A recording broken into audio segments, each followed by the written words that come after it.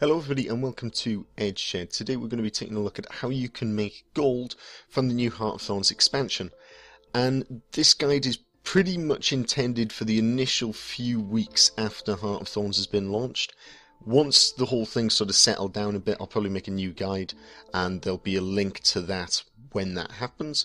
But for the time being, I'm presuming that it's still, Heart of Thorns has only come out for me yesterday. So the guide's very relevant at this moment I'm making it.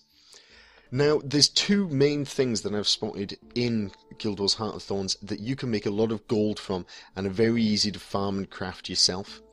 Now, these are the Vials of Linseed Oil, and they are the glass mugs.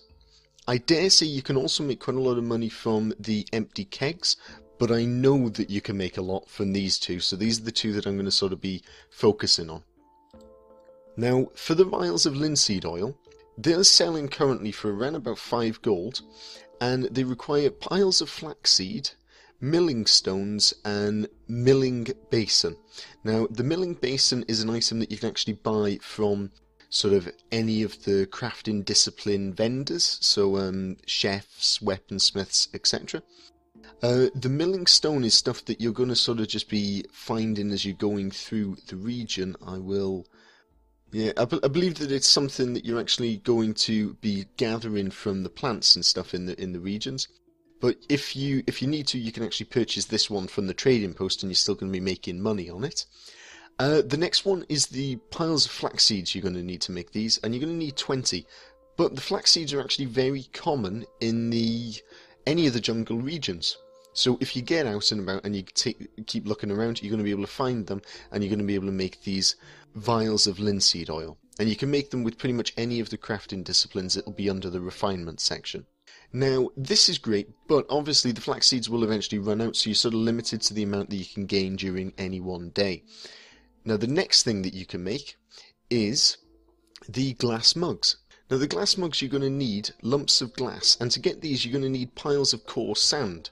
Now, the piles of coarse sand is actually quite expensive on the trade post for what it is, because you can get this very easily by going back to the silver wastes and running any of the events there.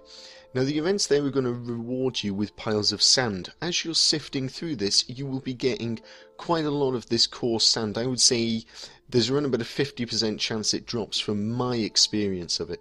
To make one mug, you're going to need a total of 12 piles of coarse sand, but one mug is going to sell for around about 5 gold, so you can obviously see that that's going to very quickly allow you to make quite a bit of money doing this.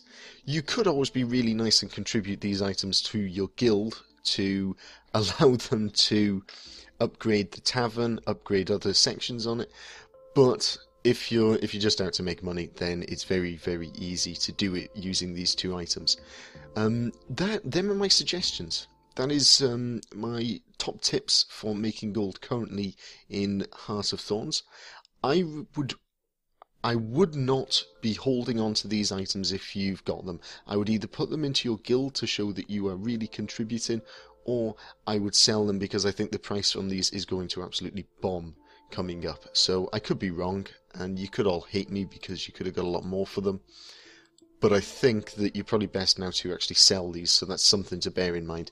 And that goes pretty true with any of the new items that you find in Guild Wars 2 Heart of Thorns, because quite frankly there just isn't any of them on the market, so people are willing to pay over the odds for stuff that perhaps isn't as rare as they're currently feeling it is.